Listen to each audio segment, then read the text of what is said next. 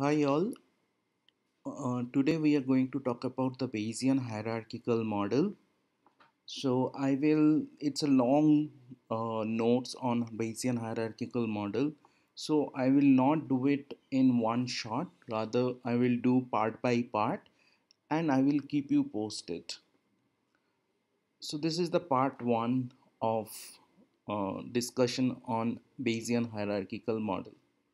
Before we jump into the Bayesian hierarchical model, we will quickly review about what is Bayesian analysis. And what we have discussed so far. So, when there are few parameters, posterior inference with a conjugate prior, you have all the mathematical closed form. But if you have using a non-conjugate prior, you can resort to simulation method, and we have discussed some basic methods like acceptance rejection or importance sampling, and also some advanced method like Markov chain Monte Carlo to quite a bit of great detail. So general approach to Bayesian modeling is the first you write down the likelihood part of the model, so or sometimes it's called data model. Then second part you write down your posterior, which is proportional to the prior times the data model or the likelihood model. If you have some well formulated prior, then you use prior, otherwise you can use a non-informative prior. Then you can use a crude estimate method, or you just go to a some simulation technique using Markov chain Monte Carlo kind of technique. You can use a Stan software, as we will see more and more that we can use Stan software to simulate from the posterior distribution, and then you just basically calculate the basic summary statistics. If you're interested in predictive quantities, then basically you simulate the y tilde for each simulation of theta s by plugging it in the likelihood model or posterior predictive models. We uses various simulation methods like acceptance rejection, importance sampling, Markov chain Monte Carlo to simulate from the posteriors. So this is a basic general approach of Bayesian modeling. Now we will introduce concept of the hierarchical models. Hierarchical models are very common in um, in real life. For example, let me give you an example. So currently this coronavirus mess is going around, and we want to check how coronavirus is affecting, what is the effect of coronavirus in say Maharashtra compared to in say Tamil Nadu or West Bengal or Delhi. Now that is a state level. Then you can look into the city level. Now, say for example, you want to look into the Pune, but you don't have much data on say Aurangabad, which is comparatively very close to Pune. Then if you know how the model is going to be likely to behave in Pune, then you can calibrate it for the place where you don't have much data, like Aurangabad.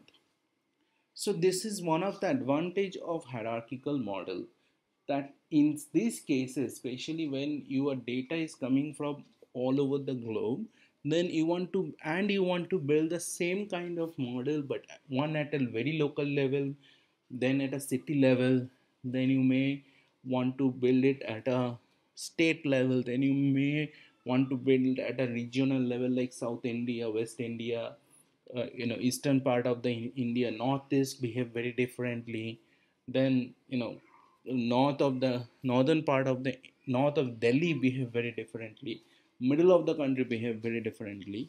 You can build different regional model as well.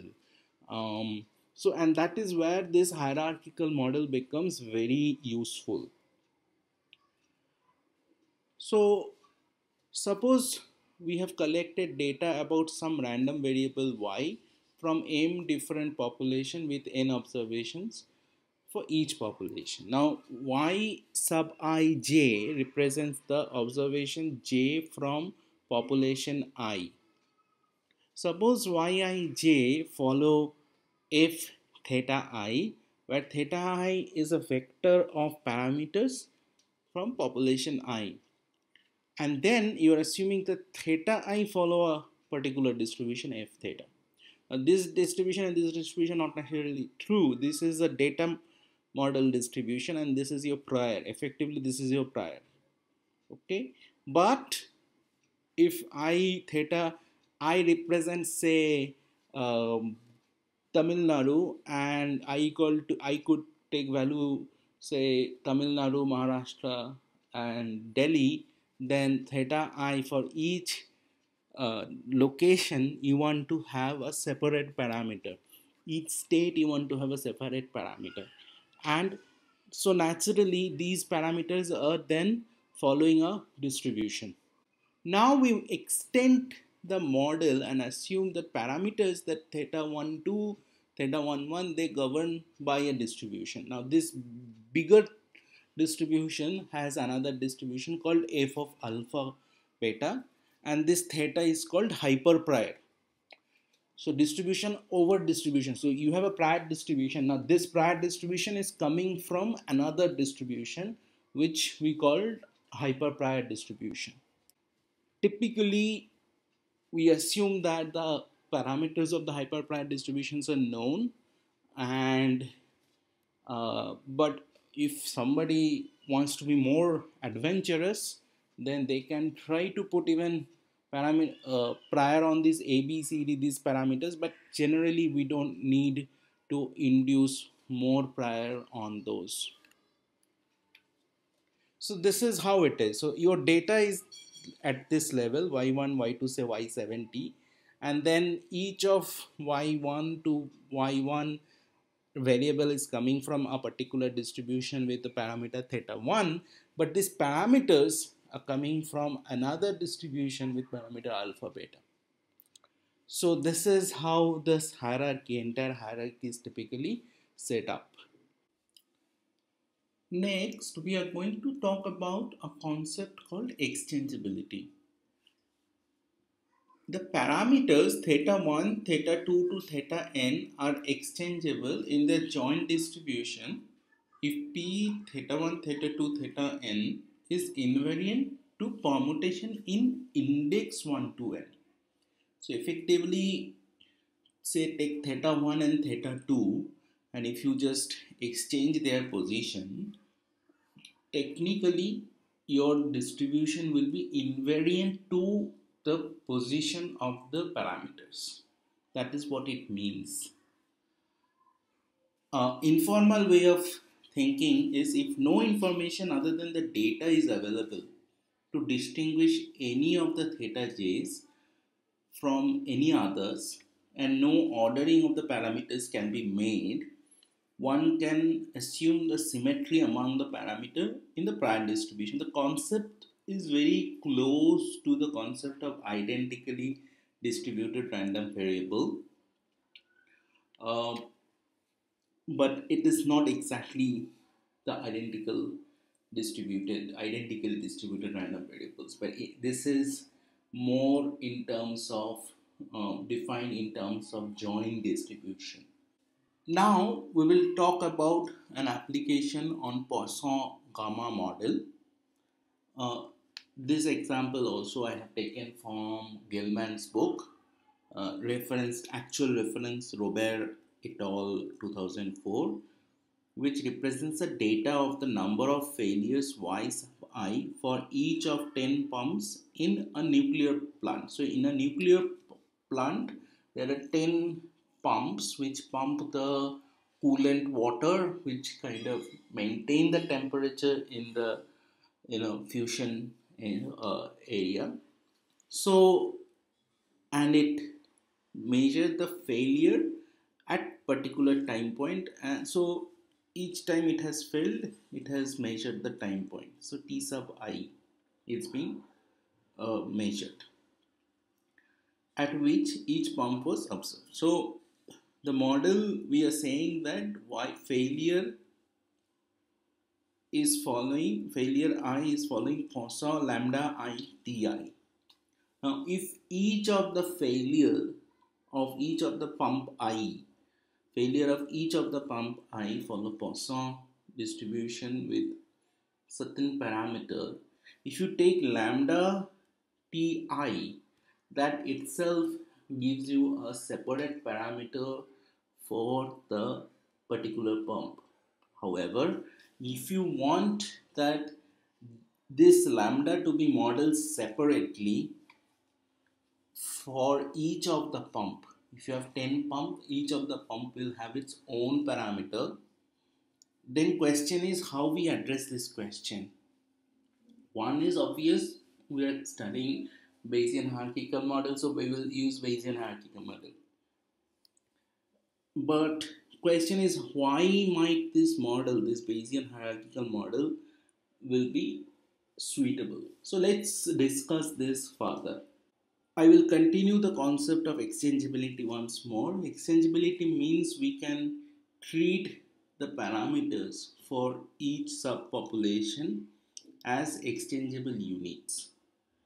In its simplest form, each parameter theta j is treated as independent sample from a distribution governed by an unknown parameter vector theta. So theta 1, theta 2, theta n are my parameters, and given an unknown parameter set of this, I can do it as a joint distribution as a product of probability of theta I given this distribution parameter.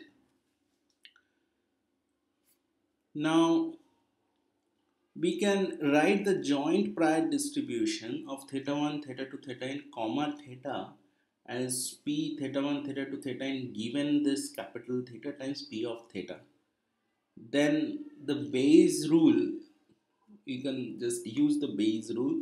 This joint prior, this p theta 1, theta 2, theta n, comma theta given y is a following of prior times likelihood of y, and then you just model this prior, this is the prior, and then you can in the prior first you plug in here, and then effectively you can plug this entire thing here.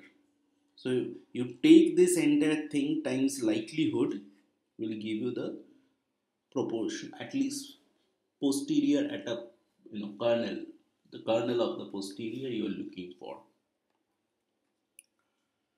Now go back to this application. So consider the data model y sub I as a Poisson lambda I ti. To model this as hierarchical process, we assume that each of the absence lambda I are exchangeable draws from common distribution. In this case, the gamma distribution has desirable properties. So lambda sub I follow gamma, alpha, beta. So we have taken alpha equal to 1.8 for the time being. We are just assuming alpha value is 1.8. We will talk about it, how we came up with alpha values 1.8. For the time being, you just assume, we can assume that alpha is giving known and it is 1.8, and beta is unknown parameter. So we decided to assign a gamma distribution on beta, gamma nu delta on the beta, and we choose you can choose any prior, but we choose nu equal to 0.001 and delta equal to 1. So the joint posterior of the distribution turns out to be basically lambda 1 to lambda n, in this case lambda 1 to lambda 10 comma beta given yt is posterior of, so the Poisson lambda product of this is the likelihood, this part is the likelihood, times gamma lambda I alpha beta times gamma beta given nu delta.